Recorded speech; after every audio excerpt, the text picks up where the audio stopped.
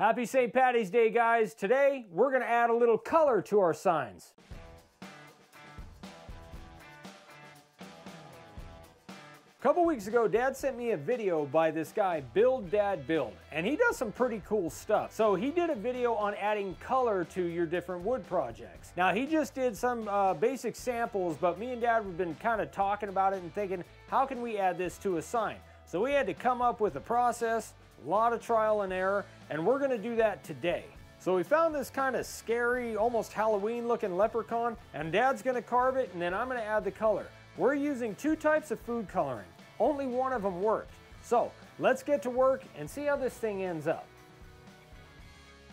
So we started off with about an 18 by 20 inch blue pine board. So this is just shiplap that we trimmed all that shiplap off and then glued it up together. And it came out to about 5 3/4 inch of working surface per board.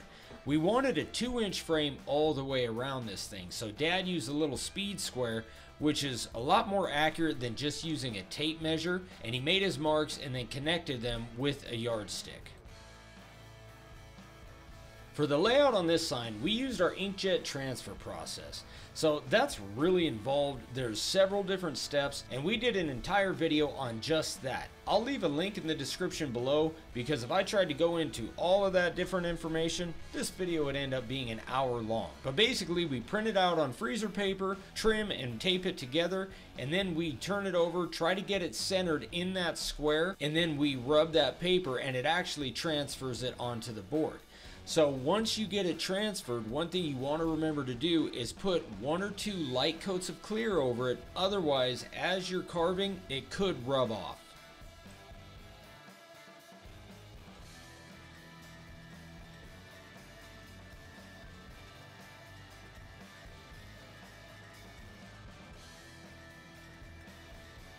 Real quick, guys, we are really trying to hit 100,000 subscribers this year, so if you could do me a favor, click that subscribe button and the little bell icon. We got a ton of cool stuff coming up that you don't want to miss.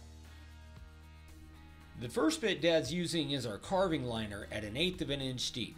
Now, I've been getting questions lately about what bit does what, so this is your detail bit. For me personally, I'm not as good as Dad is, so I would have used it on a little bit more of the artwork, but Dad's better than me, right? Let's not sugarcoat it. So he's doing the bare minimum, which is what you want to do because this bit will dull faster than your profile bit. And he's going to get all of the really fine detail done in this artwork with just the carving liner.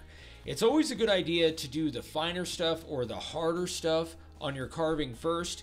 That way you don't get a bunch of stuff done and then you go to the real hard stuff and you mess it up and then you're kind of screwed.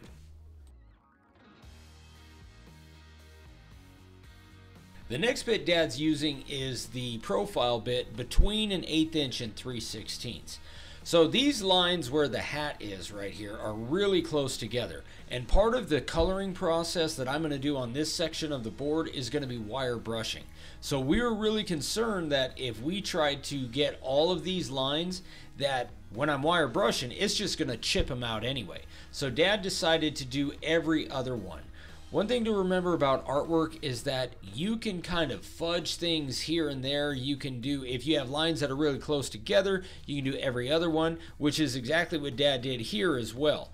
Because unless you're the guy that drew the artwork or you're comparing it to something else, it's just kind of all gonna blend together. Again, depending on how you carve it, depending on what it actually is. But there's a lot more room for error when you're doing artwork than there is when you're doing letters and numbers. When you're carving a lot and there's a lot of different lines, it's super easy to kind of get confused as you're carving. It's like that old saying, you miss the forest for the trees, right? So as you're concentrating on one line, it's really easy to kind of get wrapped up in that and forget what the entire picture is going to be. So a really good idea that Dad does every time we do an inkjet transfer process is he prints out what he's supposed to be carving on a regular piece of paper. That way he has something to compare it to, and maybe one of the transfer lines is crooked, or maybe it didn't transfer and we missed it and we didn't go back in with a pen and fix it. It gives you a reference to go back and double check to make sure that you're carving all the lines you need to carve. Because I've done it before where I carved something I wasn't supposed to carve, and man, that is really frustrating. And then you spend an hour trying to figure out a way to save it and end up burning it anyway and starting over. So just print out a picture of what it is that you're supposed to be carving, and that's going to help a lot to make sure that you do it how it needs to be done. Another important tip, especially if you're carving something you've never carved before, and let's say maybe you have a bit of a grainy board or really fine lines like Dad has here, starting shallow and then going back and going deeper is going to help you out a lot. Number one, you're taking out less wood, so it's going to really help you keep a straighter line, and it will help you get finer points if you're feathering in and out the way Dad is. Once he had all of his detail carving done with a carving liner and the shallow stuff with the profile, now he dropped it down to 1/4 of an inch, and he went in to give himself plenty of room and to take out any areas that maybe he missed as he was carving shallow.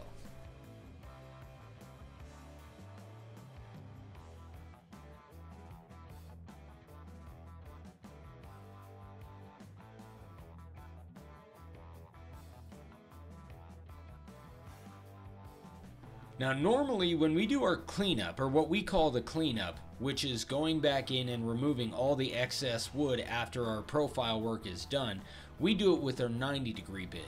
But Dad's going to use the 60-degree to carve the lines in the frame, so he just used that to do the cleanup as well. He did that at 3/16 of an inch deep, and it works just fine. The only thing you have to worry about is getting a little bit smaller circles for your texture, because it doesn't have as wide a cut as the 90. Now, I know what some of you are thinking. Why not just use an edge guide to make sure that this frame is straight and make sure those lines are straight? Well, that wouldn't technically be freehand carving. So Dad actually has a couple little tips to help you get straight lines. If you look right there, Dad's using his finger underneath the base plate to run along the edge of the board, and that really helps him get a straight line. You'll also notice that he's pulling the router towards him as opposed to pushing it away from him. That makes it way easier to keep a straight line. Now we're going to do the spraying and sanding. So we didn't want to get any black inside the frame or around that area, and since we're taping that, Dad decided, well, why not just tape everything and kind of save some black and also save some sanding that you have to do. So we used our primer, sprayed it, and then once it dried, which only took like, I don't know, 5 minutes if not less, then Dad used the 80 grit disc on the disc sander to get all the black off. Now this took a little longer because we did have 2 coats of clear to make sure that that didn't smear as we were carving.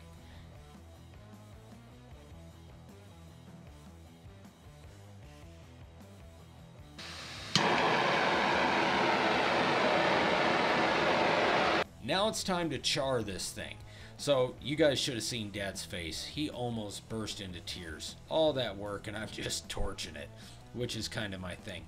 The one thing that the guy on the Dad Build Dad channel, which if you guys get a chance, you got to go check it out. That dude's hilarious and he makes some really cool stuff. He charred all of his practice pieces like to a crisp, to where there was char flaking off, and then he used a different tool to wire brush, but I didn't have that, so I just used a wire brush. I try to work out on a fairly regular basis, but holy crap, this was tough.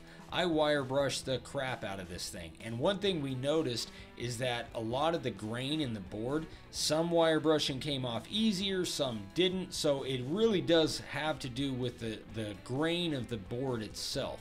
So you can see the middle is a little bit whiter, the sides are a little bit darker, but I kind of got the basic idea. Then I added a few ounces of water and I think 8 drops of liquid food coloring. He used a magic eraser, I think, and I didn't have one of those, so I figured I'll just use a paper towel. Same thing, no problem. It is not the same thing. Don't use a paper towel. It's just, I mean, yeah, technically it works, but it didn't come out all that great. And also it left kind of little bits of the paper towel all over the place. So I tried it one way and I didn't like it, so I just kept adding more, and it ended up darkening it a little bit, which I really liked. Once we let that dry, which took several hours because I put a lot on there, then Dad marked a line on the edge of the board, and he wanted to power carve this thing down so we could do a different color around the frame. Now, this is kind of difficult. Dad used the cut-saw disc to power carve it, and then he used a 120 grit disc on the disc sander to get it all smooth and ready for the color.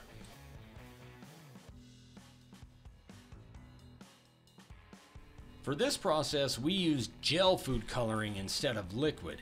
Now, the practice piece I did, it actually came out really cool looking, but there's a few things that I didn't think about. Number one is the practice piece was only like 6 inches long. I wasn't going around corners, and I didn't really take into effect how uneven it would look on a bigger piece.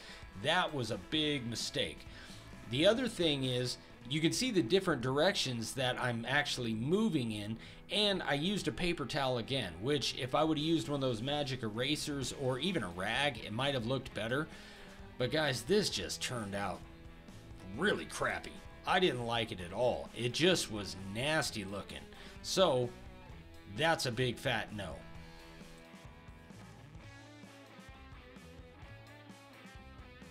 I ended up sanding all of this stuff off, which, let me tell you guys, this is a pain. But the disc sander really helped us out in this particular instance, because that stuff is sticky. Even after it dried, it just gummed up the sanding disc. It was just altogether a bad idea. It did not work well at all. So I recommend, if you're going to use food coloring, stick with the liquid. So that's what we ended up deciding to do. I did the same thing. I added a few ounces of water, but I actually went with 12 drops of liquid to get it a little bit darker and try to make a little bit more of a contrast between the lighter green and then the darker green. And I finally got smart, and I used one of those microfiber towels instead of paper towels, and man, it worked way better.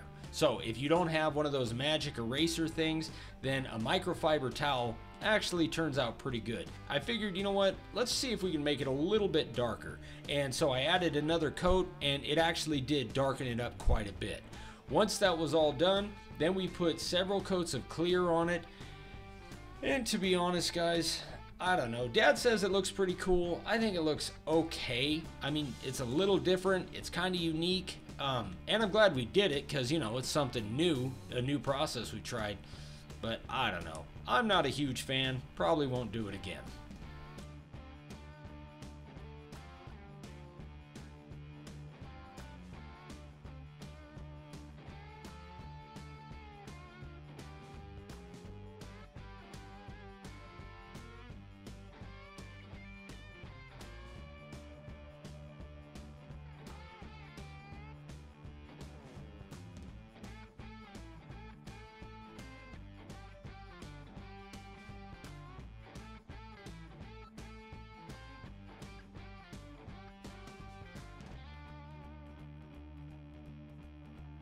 Happy St. Patrick's Day. So here is the completed project. I like it. I think it's kind of cool, and we did some things on here that we've never done before. Some things I like. There are some things I'm not crazy about. I think it would have looked better if Ryan hadn't burnt it to a crisp, but that's just the way it is. Most of the things I make, he burns to a crisp. I've learned to live with that. Anyway, I think it's kind of cool, and it has that kind of dark, scary look to it. So we had fun doing it. We learned a lot. Obviously, we kind of messed up the green on the side, but we had to redo that, and I think it came out much better than the original green that we did. Thanks again for watching, guys. We love you. We'll see you on the next one. Bye-bye.